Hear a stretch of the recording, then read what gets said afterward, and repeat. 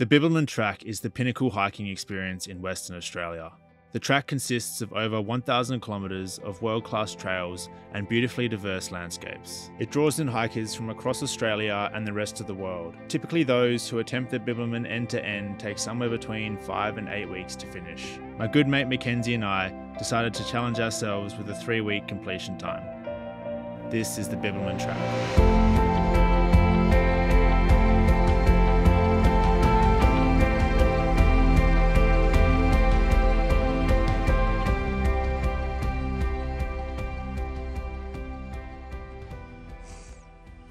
Not a bad morning. We got the coffee. We got a fire that we've rekindled from last night. We're on day 18, 50 kilometers ahead, but we're going to enjoy this for a little bit before we start. And we are off. Day 18 begins. Super excited. We've got 4 full days left. Hitting up about 48 kilometers today. It's a bit sad leaving the fire back at the hut, but we're on the road. It's a beautiful, beautiful morning, if it is a bit chilly. And we've got, by all accounts, a pretty fun day today. A few climbs, hopefully get some reception, and yeah, we'll be going into Bannister for our sleeping hut. So should have reception there as well, which will be nice. Yeah, only a couple of days to go after that, so we get moving. Super stoked. Day 18 was forecasted to be a hot one, and with almost 50 kilometres to cover and a couple mountains to summit, we knew it wasn't going to be easy. This section of track had recently been burnt off, and so the landscapes were barren and not as lush and beautiful as we had been used to over the last week or so. Regardless, we're excited for some good views as we knew we'd be climbing up some decent sized mountains today, the first of which being Mount Wells. Made it to Mount Wells Hut, which is a bit of a different one. From what we hear, it's an old fire lookout tower, which is pretty obvious looking at that. But the hut itself has got a door and 4 walls, so it's probably an old quarters of some hut. It's got a full kitchen and a hut. Very cool. About 15 k's in today. We just had a nice juicy climb up to the top of this hill, but pretty beautiful even if it's all burnt off. And this hut is pretty cool as well.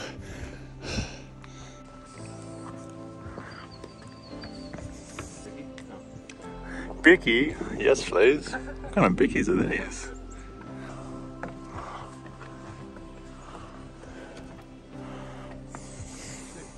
There's a fire around, we would say. 28 k's into day 18. Just climbed up to the top of this mountain. Not sure what it's called, but it's a big ass rock. We're like 550 meters up, which is pretty tall for the area. Each summit we climbed today was exposed and hot, but the views were incredible and the trails along the ridge lines were unique and something that we hadn't seen so far along the Bibbulmun Track. Mackenzie and I had seen a ton of wildlife so far over the last couple of weeks. One animal that we hadn't seen yet, one that Mackenzie was really looking out for, was an echidna. Mackenzie just walked past this beautiful echidna. It's the only thing he's wanted to see on the track. And I spotted it. I spotted it out of the corner of my eye and called him back. Oh, how good is that? Hey, buddy. We're not here to hurt you, mate. After 18 days on the track, we've finally crossed Albany Highway. Well, we're about to cross it. We've been on the west side of this highway since day 1. We're about to cross onto the east side of it for the last 3 days. Bit of a milestone. We're almost finished the day as well. 45 k's done. A couple kilometers to the hut. Super stoked to get there. It's been a hot and tiresome day, so get across here and then we're almost home. The mountains we climbed on day 18 were just a taste of what was to come. As we sat around the campfire that night, we were both a little bit nervous and excited to tackle some of the hilliest and toughest terrain on the Bibbulmun Track over the next few days.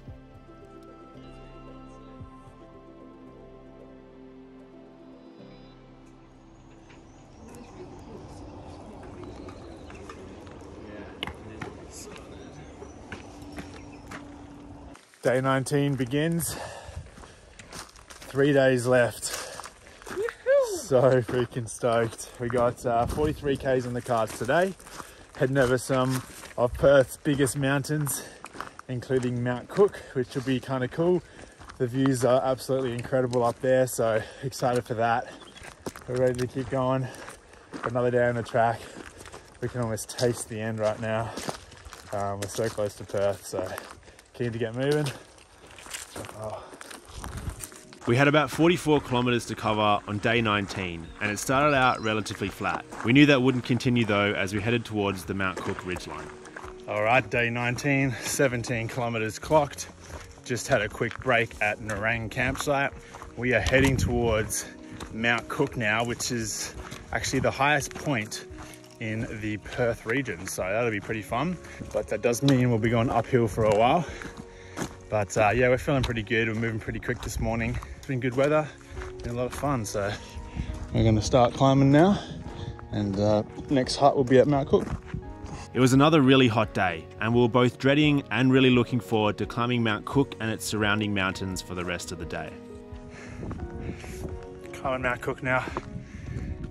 Insane views, but it's steep and it's hot. Mount Cook, summited. That's the rock pile to show for it. 28 K's done. Climbed one mountain. Gotta go down and up a couple more times today, but we'll get to Mount Cook hut in a sec, which will be our next rest spot. Hot one today, Macca. Warm as. It's warm today. Made it to the Camp Cook campsite for a quick break. So beautiful up here. We're gonna chill here for 5 or 10, have a much needed drink. What a view. After summiting and descending the giant Mount Cook, we still had 2 other mountains to climb on day 19. The views from Mount Vincent and Mount Cuthbert were absolutely spectacular, and even if it was really hard going, we enjoyed the beautiful landscapes and stunning bushlands that make up this section of the Bib. We've made it into Monadnock's hut, and we've got it all to ourselves for now at least, which we're hoping for actually. We've had many nights in a row with full huts, and it's always nice to have a bit of peace and quiet, spread out a bit. So we'll get that on our, what is it, third last night? Far out. Crazy. The freedom of having a whole hut to ourselves, spread out all my crap everywhere, taking stock of the food situation.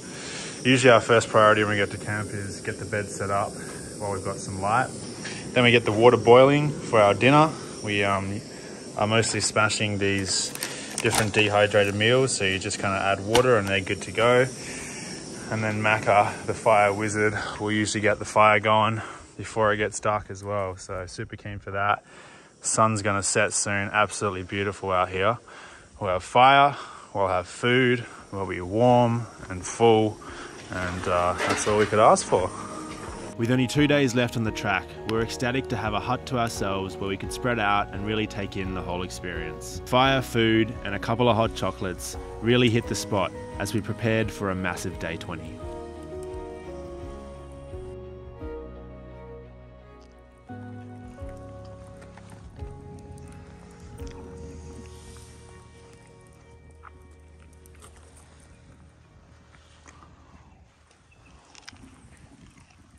Just like that, we're off. See you at Monadnock's. Day 20 begins, 46 Ks on the cards. Super excited. Second last day. Beautiful morning this morning. Probably one of the most pleasant hut experiences we've had, I would say. All to ourselves last night. Coffee, fire this morning. The temperature is very manageable. Life is good, really good. So on we go for another day on the track.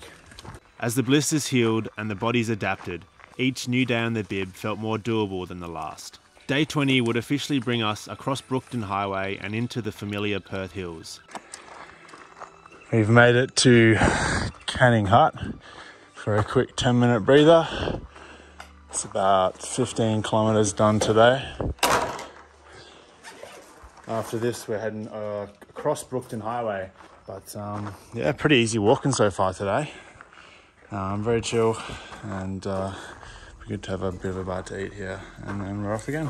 We knew that crossing into the Perth Hills was going to bring some massive challenges. there really wouldn't be many flat sections of track left. We've made it to Brookton Highway, 24 k's in for today. 20 k's left today. Super stoked to cross Brookton Highway and yeah, final steps to Kalamunda, baby. With the sun up and the flowers out, we started our traverse through the Darling Scarp towards Kalamunda. Despite the difficulty of the track, this section is one of my favourites. The views were incredible all day long, and the abundance of wildlife and plants made the experience hiking here super unique and enjoyable. Alrighty, we're just walking into Bibbulmun Hut, just shy of 50 k's down on day 20. It does look like there's a few people at the hut here today, but we'll still enjoy our last night in before we hit 53 or 52 k's up to Kalamunda tomorrow. As we were preparing dinner for our 20th night on track, we realised we were sharing the campsite with a massive school group. We were really looking forward to spreading out and relaxing a bit on our last night on the Bibbulmun Track. The next campsite was only about 10 kilometres away, so we decided to push on for another 2 hours after dinner to get a hut to ourselves. Alright, so we got to Bibbulmun Hut. Well, we're just leaving Bibbulmun Hut now, but there's a massive school group there, like 15, 20 kids and some staff, so we've decided, screw it, we're going to walk to the next hut in the dark tonight. It's only about 8.5 k's, but we'll probably get in like 7:38, which is fine. Hopefully we don't wake anyone up there. It's going to end up being like a 50-70 kilometre day, which is all good. The sun is setting right now. It's going to get dark, but got our headlamps on, ready to go. Day 20 would end up being the longest day on track so far, as we hiked into the night for the first time in 3 weeks. Alrighty, we made it to Wali Hut.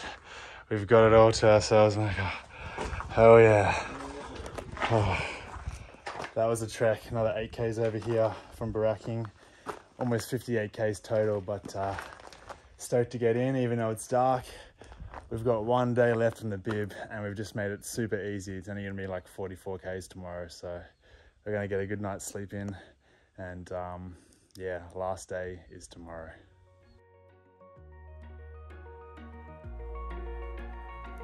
The morning of day 21, our last day. Beautiful sunrise, fire, and coffee's coming. We're on the trail for day 21, aka the last day. 40 odd k's on the cards, and we're back at Kalamunda. It's a bit emotional, a bit happy, a bit sad, but we've still got a full day of walking ahead of us, so we're gonna do that first, and then we'll finish up this afternoon. This was it, our last day, day 21 on the Bibbulmun Track. We really couldn't believe that we had made it this far, and that in just a short 44 kilometres we'd be walking in to Kalamunda. We had no reservations on our last day. We ate all our food, we ran the downhills, and just tried to take in as much of the track as we could.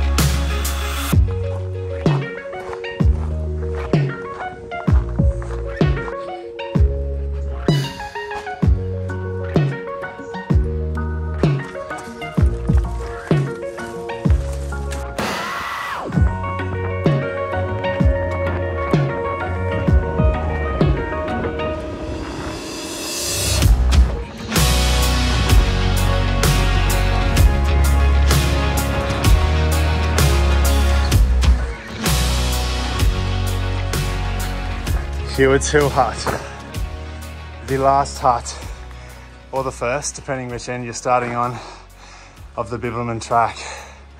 How good does that feel, Macca? Bloody brilliant, mate. Only about a year ago, me and Macca first ever met. We went for a trail run to Hewitt's Hut, had a good yarn, and decided, screw it, we wanted to do the bib, and we wanted to challenge ourselves.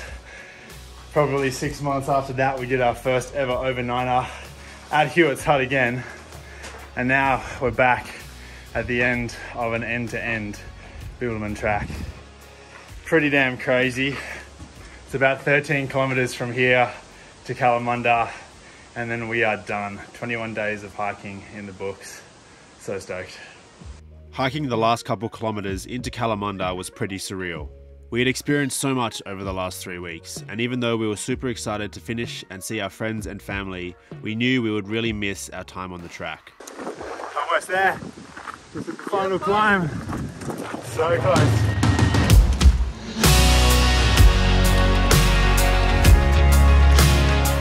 We did it. We walked 1,000 kilometers in 21 days. We're just walking in to the northern terminus.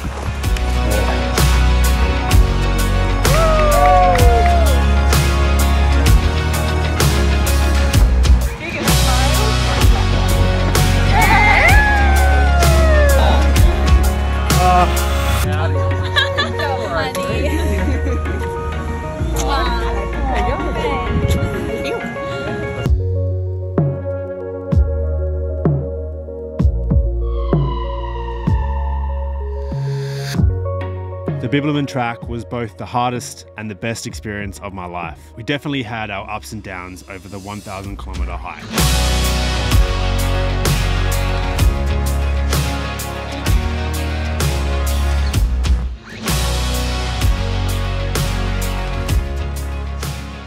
All I know is that it wouldn't have been the same without my good mate, Mackenzie.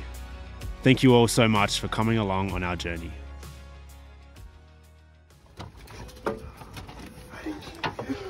Thank you.